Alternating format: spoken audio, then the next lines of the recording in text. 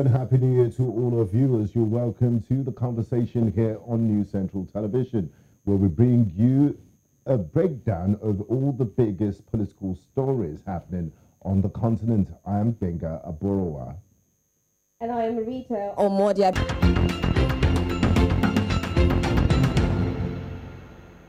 For that, what would you say were some of your standout political stories for last year? Well, some of the standout, I think it was this Ethno story, Deby, the death of Deby. Of course, we also had South Africa, Jacob Zuma, and of course the corruption trial going on. We also had Tunisia, now the suspension of Parliament. We had the president taking over. I think we also had lots of coups in Africa, Mali, West Africa, Mali, Guinea. What was going on? It was indeed a year that was filled with political intrigues. Like you rightly said, we didn't only lose Idriss Deby Itno in battle. The president of Tanzania that's also died of coronavirus. We also had, John Magufuli. Yes, and then we had the first female president there in Tunisia. Not Tunisia. We had Tanzania. In Tanzania, yes. Madam Suluhu Hassan.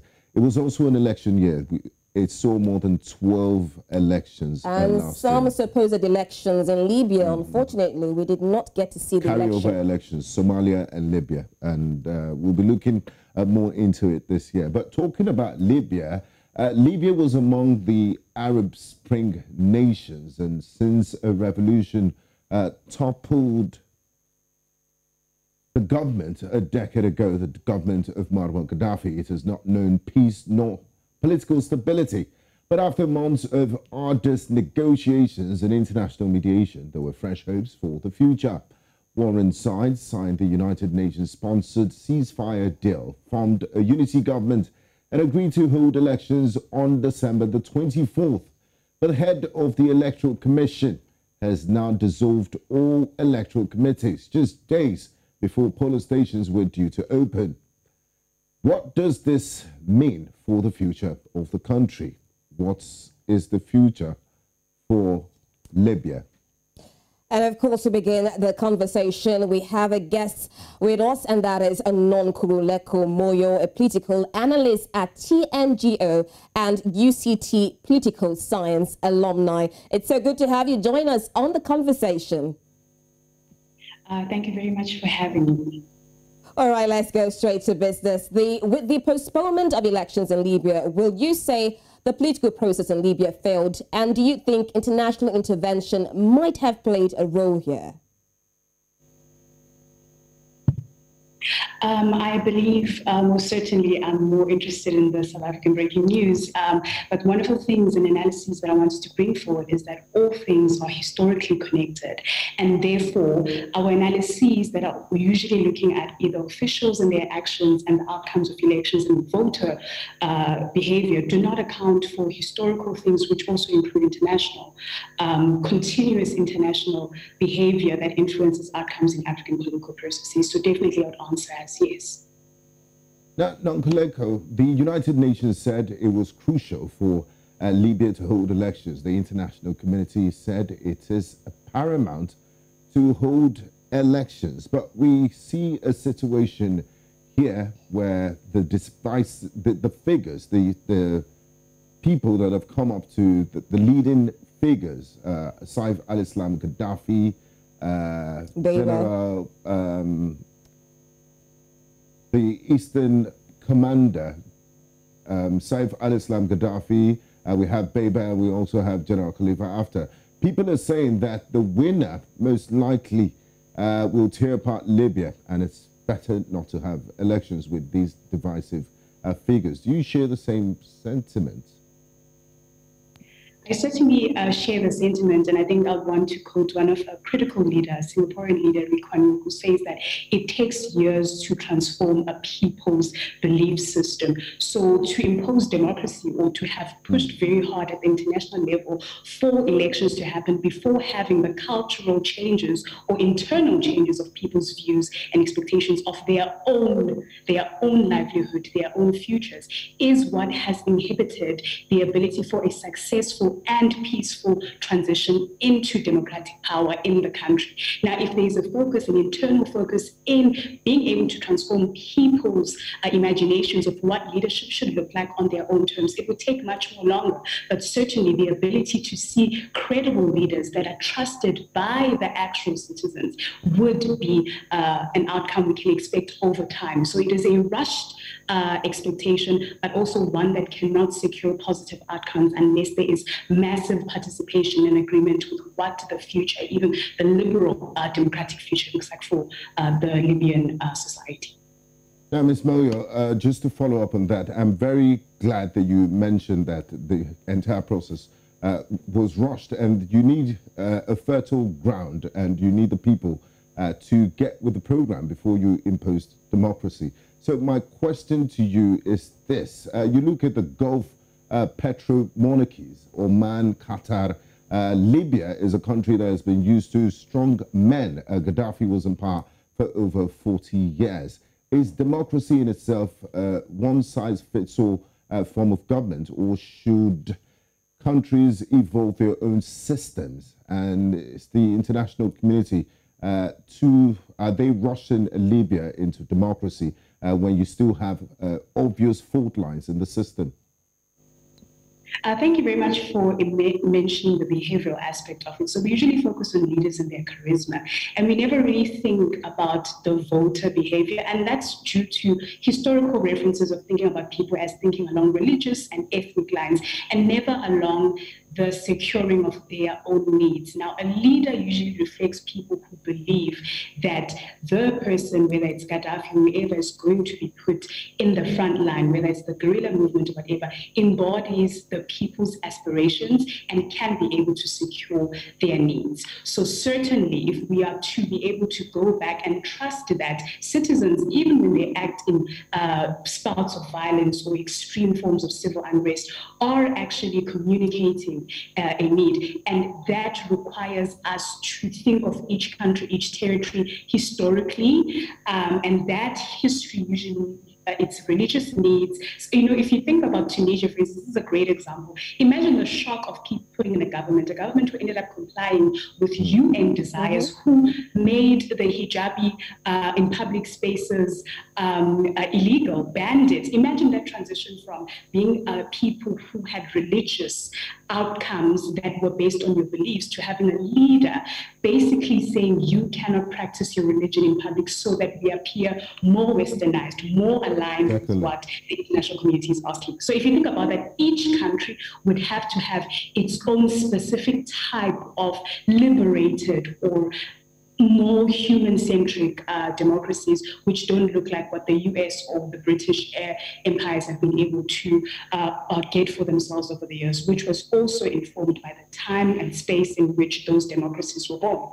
Okay, well, our fingers are crossed. I think they gave some updates, January 24, of which the elections were postponed to, and of course, parliamentary elections for February 15. And it's so good that you mentioned the issue of Tunisia. And we know that Tunisia's political crisis began in July when the president sacked the prime minister, suspended parliament, and assumed executive power. Now, Kais Saied insisted it was not a coup. 6 months on, he still has not named a prime minister, nor revealed plans for reform, and he has extended his powers until further notice. We had protesters angry at the president, and he faced supporters who insisted Saied was carrying out the people's will. Tunisia is often called the only success story of the Arab Spring, but 10 years on, its democracy is looking fragile. Tunisia will also hold a constitutional referendum next July, and President Kais Saied announced on Monday, months after the seized broad powers, he moves in his opponents called the coup. Now, in a speech on national television on Monday, he said that Parliament of Tunisia would remain suspended until Tunisians vote for a replacement assembly on December 17, 2022. And the question comes, could Tunisia return to dictatorship, or what exactly is next for Tunisia?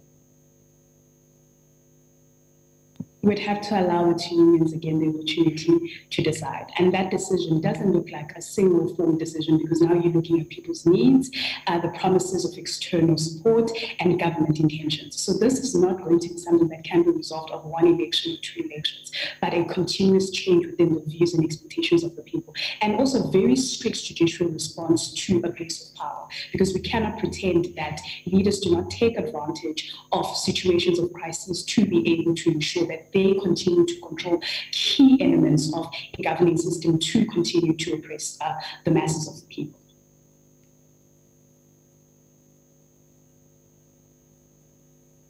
Hello?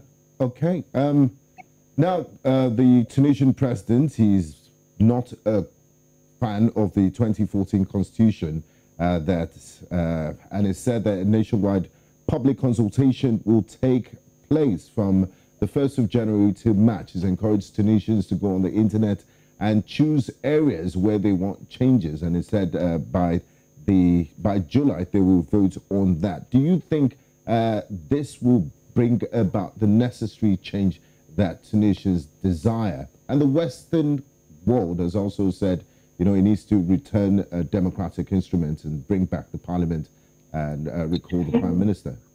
Thank you for that, because if you think about it, the response is even suggesting that this is an in part concession, because as the situation has grown untenable and almost unbearable to justify internationally, you want to be able as a leader, and this is where charismatic leadership, we have to understand the intentions of people who assume dictatorial or extreme control over their territories. So this is a concession, but doesn't necessarily mean that the entire ethic or even the intention of the leader is going to cease and we would see a full democratic transition beyond that point. So it's a simple political game which should favor him if people are to expect better outcomes from the process, when he certainly has kept most of his ethic and intentions in place and unmoved. So those minor tweaks and changes are certainly going to give us a certain approach to imagining that the situation is going to be better, but rather that the government is trying to negotiate whatever losses, whatever international image that has been damaged by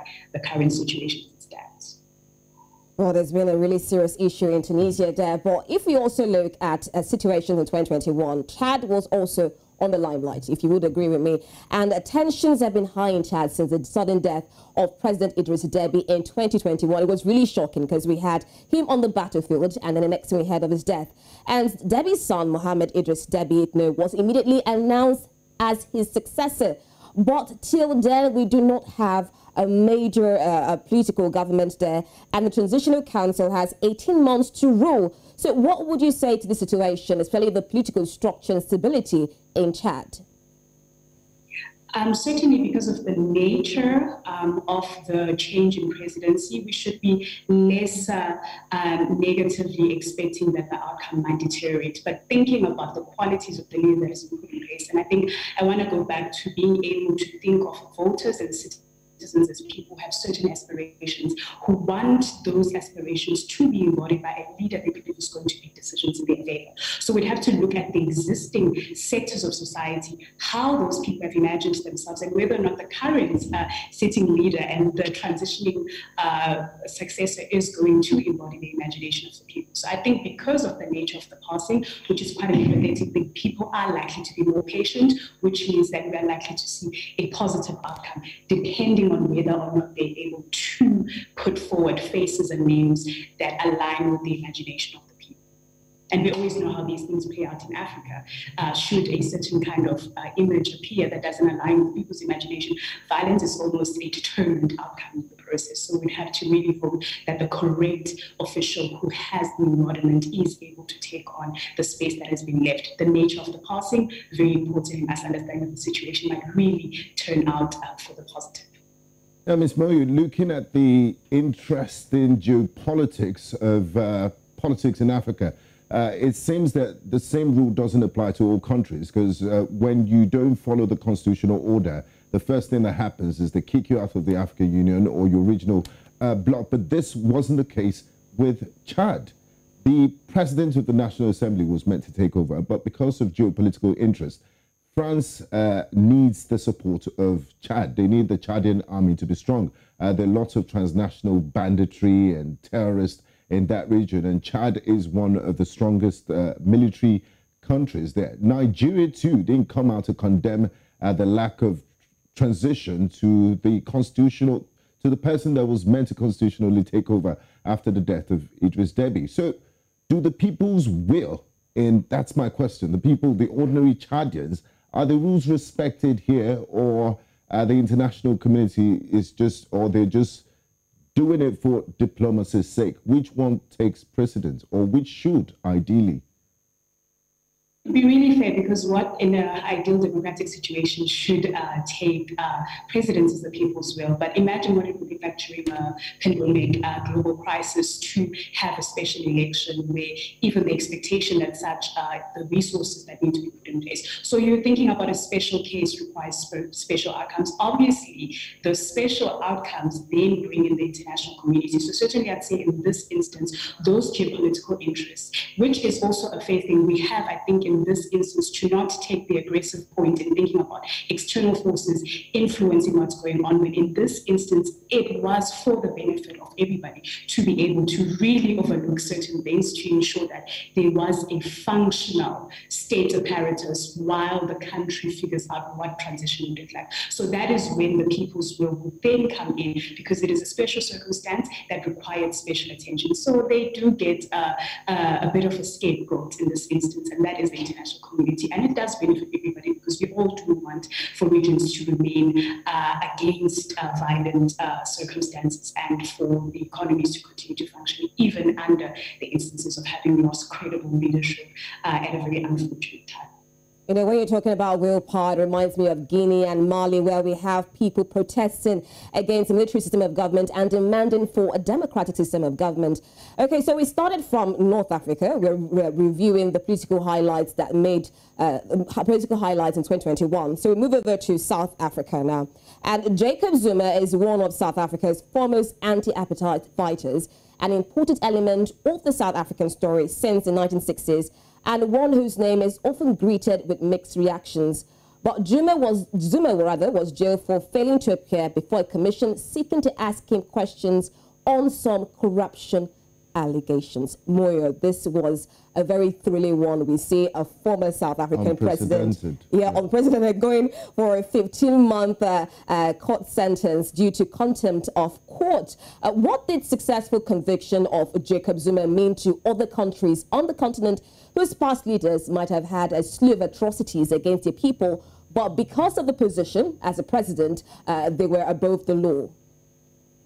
I do believe in this instance, and this might be controversial, but as a South African, I might take the controversy line here, that we are really picking a low-hanging fruit. Now, Jacob Zuma does have a long-standing history of problems with the judiciary system, all ranging from 2008, with personal allegation of sexual assault, moving into corruption charges against his decisions to renovate his house in 2016. So you have this long-standing, and more importantly, the arms deal. So you have this long-standing history of a man who has certainly abused power. But is it to have been enough to use a small deterrent in a system that they set for themselves? So remember, the Zondo Commission was set up by the ANC in the governing forces' power to be able to start to charge corruption cases. But certainly the power and even the lack of authentic strength that some of the people who went and appeared in the Zondo Commission does suggest that Zuma might be liable for a lot of cases which he must be tried for. It was even shocking to see a former president actually go to prison. It was a shocking thing, but when the medical parole happened, we understood that, well, power is power, remain that way. So it will mean a lot for the South African corruption scene, but it's not enough to assume that this is going to inform any changes, because certainly those who evade power at a much more higher level, resulting in genocidal outcomes and deaths and total mistrust of their governments, will still abuse those powers until there is change from within, judicial strengthening, and military evaluation of who has power when and how does that power get used. So Jacob Zuma can go to jail for all we care. It doesn't really change how we think about Africa and the tensions with power and leaders in the continent. I could be wrong, I stand to be corrected, but it's interesting to see how the case is going to develop over time. Now, talking about Jacob Zuma going to jail, it did have reverberating effects around South Africa. Definitely. We did see the aftermath, the riots, and what happened. Jacob Zuma was a president under an ANC government. An ANC government is currently in power in South Africa. Do you think, because a lot of people were angry and they thought, you know, why would you jail one of ours?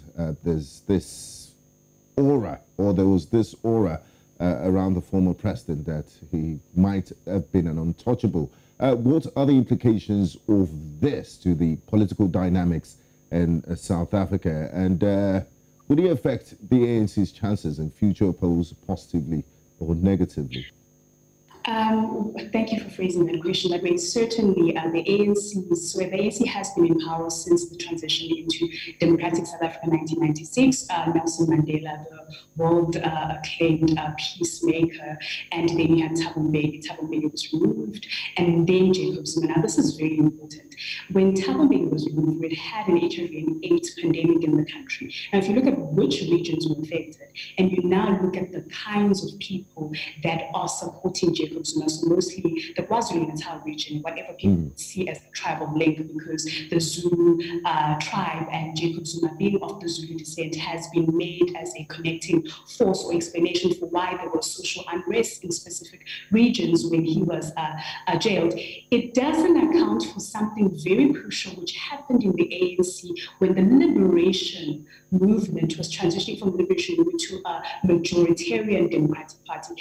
There were people, including Jacob Zuma, who had left the country to go and train to be actual guerrillas of warfare. When the transition happened in 1994, the decision wasn't from a guerrilla warfare, it was through concessions of leaders of the same movement. So you have an ANC that has always been split into two, and the different presidents actually represent those splittings. But because people are poor and people expected the country to be in a different place, people are reacting to the ANC in relation to their needs. And Jacob Zuma does represent someone who has represented their faction within the ANC. Okay, thank you so much for that analysis on Jacob Zuma. Of course, our fingers are crossed watching what exactly is going to happen next for this former South African president, Jacob Zuma. Now, of course, we'll go on a quick break, but when we come back, we'll still be on the conversation and we'll definitely still have more. And we'll also cross over to other political highlights in East and West Africa. Do stay tuned.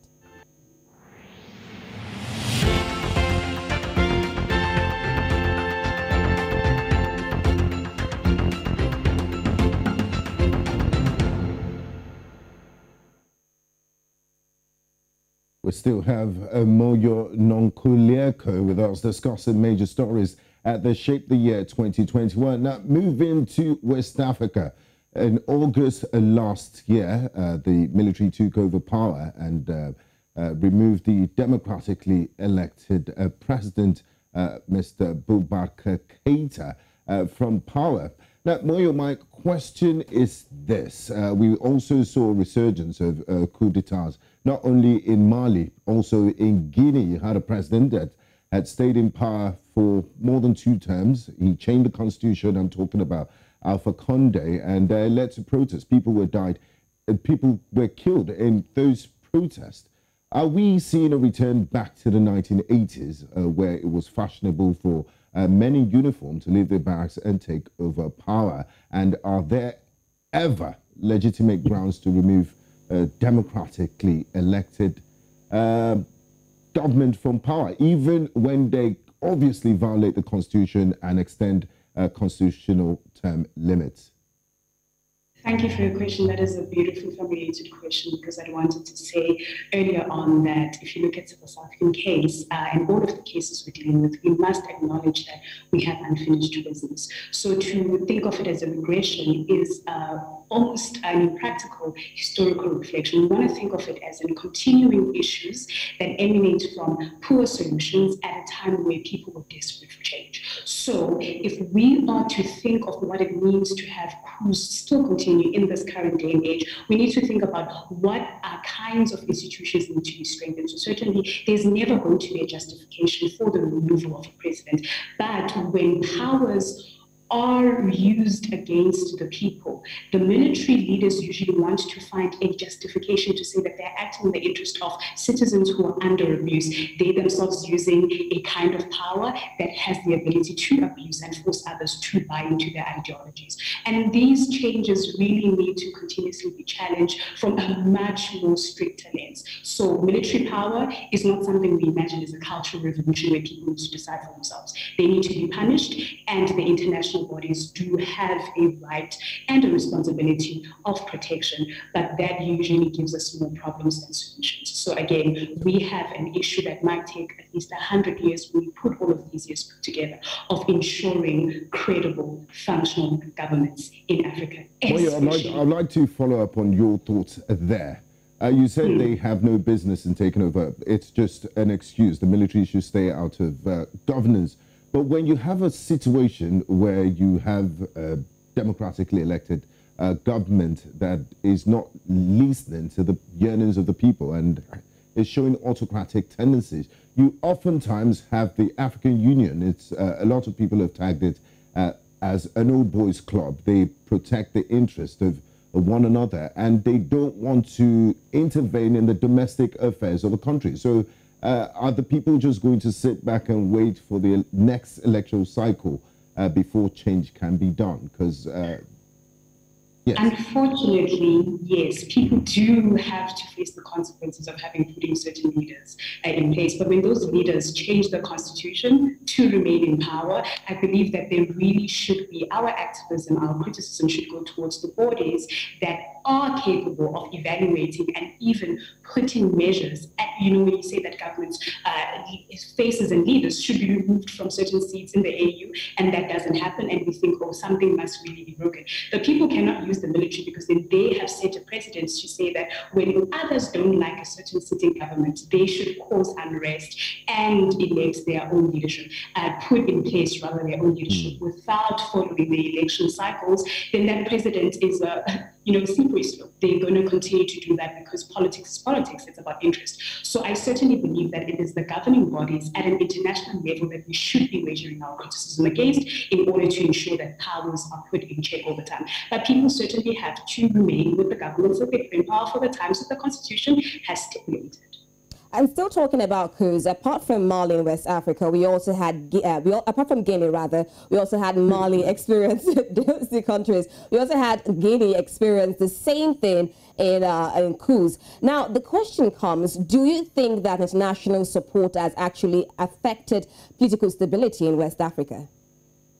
We should always think about what is in West Africa and in whose benefit the disruption of certain regions always hands out. And so when you think about oil production and oil prices and the performance of a country or even its negotiating power, that answer may seem simplistic and quite, you would think, judgmental, but it is a good answer to think about it. So when certain powers aren't able to intervene in the benefit of peace or resolutions of certain disruptions in those regions, you're thinking about what is happening at the economic level. And we certainly know that West Africa should be protected at all costs because that is a very complex nuance, and those powers are quite intentional about keeping certain regions in certain turmoil to be able to benefit from those disruptions at an economic level. But do you feel that Mali needs regional support to boost its democracy? Extremely, and not just Mali, but I believe especially the West. And you think about what happened in the 70s, which was the benefit of oil-producing countries, and you think about all of the benefits of what the West has been able, so the West of Africa has been able to provide to the rest of the world. That should be as an economic response, rather than focusing on building multiple economies. It should be a priority for the African Union to protect certain territories, even against militaries within those territories, to ensure that good governance, provision of resources for the people, and a continued stable geographical, so that bloc has to depend on each other in order for that stability to remain in place. And even later on, then bolster their military response to external internal forces. But until we get that bloc moving in the same direction through the AU, it is highly unlikely that the instabilities will stop anytime soon. So as soon as one recovers, then you have an issue cropping up in Nigeria. As soon as the other one recovers, you have an issue cropping up. And this is engineered and a consistent political tool that has been used, and we all know to what and to whose benefit. So it is high time that African leaders actually took that responsibility more seriously than they have in the past. Now, moving away from West Africa, let's go to East Africa, where more than a year ago, brothers have been at war in Ethiopia as national forces and the Tigray People's Liberation Front are currently engulfed in one of the world's most disturbing security issues. Nobel Peace Prize winning Prime Minister of Ethiopia, Abiy Ahmed, did think it was going to be a quick operation to defeat the Tigray People's Liberation Front, but they've been stuck in it for more than a year, and it's led to thousands of deaths, and a lot of people have been displaced. The conflict between the Ethiopian Federal Forces and the Tigray People's Liberation Front has spread beyond Tigray. Now, my question to you is, we've seen a lot of concerted diplomatic efforts trying to, end this conflict, but it seems to just keep drawing on and on. Does diplomacy ever work? Because, the Tigray peoples, no one is respecting ceasefires, and at the end of the day, it's the people that are suffering. So what might bring this conflict to an end? Correct diplomacy and accountability internally. I want to bring a good example, and I'm sorry that I keep bringing all of these other African countries. I attended a conference which was looking at Cabo Delgado, which is in Mozambique, and how there is a growing situation. Fortunately, there were a lot of African Union leaders, ambassadors within the structure that attended. And one of the key things that came out of that was, if you have a country that is performing poorly at the GDP level, you have a high youth count or enough people who are constantly under degrading circumstances, you have a recipe for disaster, because once those individuals are armed, you cannot control the fire. So what you want to do is to have programs, responsive programs that actually reintegrate those kinds of youths at risk and individuals in society into functional systems and functional economies in order to be able to then do. And I think it was Central African Republic that was able to do that, to actually negotiate getting the arms from the people in exchange, giving them jobs, giving them a re-entry into society. So what we can imagine is that it is possible, with this correct diplomacy, giving funds to an accountable government that actually wants to institute this reintegration process. And then if it is the people of the territories, they are likely to actually give up arms in the instance that they're negotiated well back into society with their needs, quote unquote, given a provision for from whatever point that those negotiations start until the end. So it will take time, again, because you have to negotiate with the leaders of the armed forces, the TPLF, and then once the leaders have come on the side, you want to negotiate a giving up a season of arms and a provision of people's needs. And governments usually miss that, because they imagine that people have ulterior motive for it. Also, the TLP does not have ulterior motives that go beyond the fact that there was once a despondent and needy youth that could be taken advantage of by armed forces. It's an irony that Abiy Ahmed actually won Nobel Peace Prize, and yet we're still having so much disruptions and chaos. When I saw that story, and of course all that's going on in Ethiopia, it was really, really a sad one for Abiy Ahmed. One would have expected a lot from him, and not only Abiy Ahmed, even the Northern People's Liberation Front. We also had of human rights violations from both sides, both the Ethiopian government and of course the TPLF, and there were cases of human rights violations. How do you think that justice will actually be served for these people? So to be very honest, and I'm going to take a quote that came from 200 years ago, Marx says that the problem with liberal rights is that they give the ideological, which is the written form of you have the right, the access to this, no abuse of power and whatnot, but they do not actually give a provision for how that is going to translate to material benefit of the people.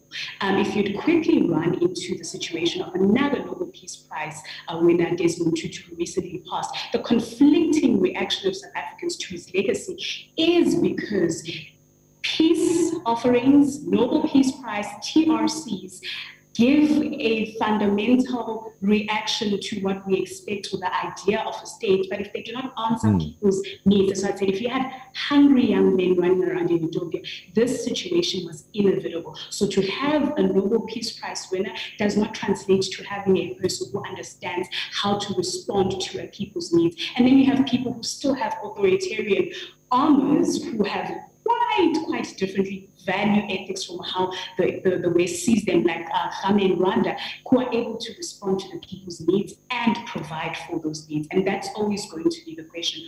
Are you able to provide for the people's needs enough for them to comply with the legitimacy of your government? So does a Nobel Peace Prize give you the ability to translate those capabilities? Certainly not. So we should never even think of Truth and Reconciliation Commission's Nobel Peace Prizes as meaning anything to a person in the street who just wants to make an honest living or who wants a government to be able to take care of their basic needs.